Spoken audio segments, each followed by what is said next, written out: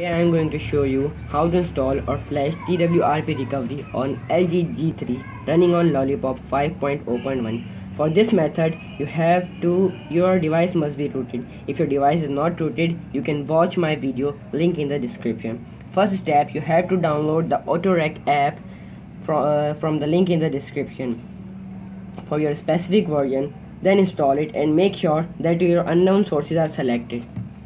Go to your settings. Go to general. If you have other phones have different settings, first go to about phone,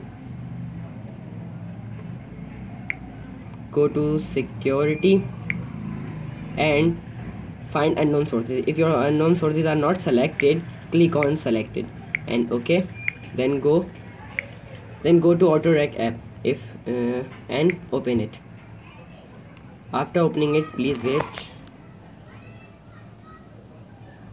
Don't click on this restore stock. Click on flash TWRP and then wait a while.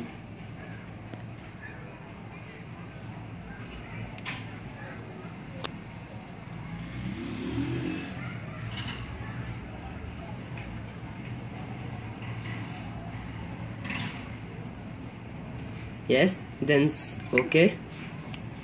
Now when you have done this, go to Play Store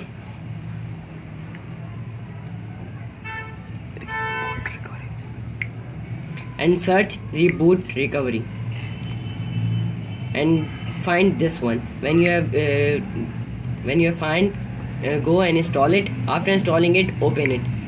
When you are going to open it, this will say reboot to recovery and select yes. After selecting yes, your mobile will go into recovery mode. Thanks for watching guys. Don't forget to like and subscribe for more videos.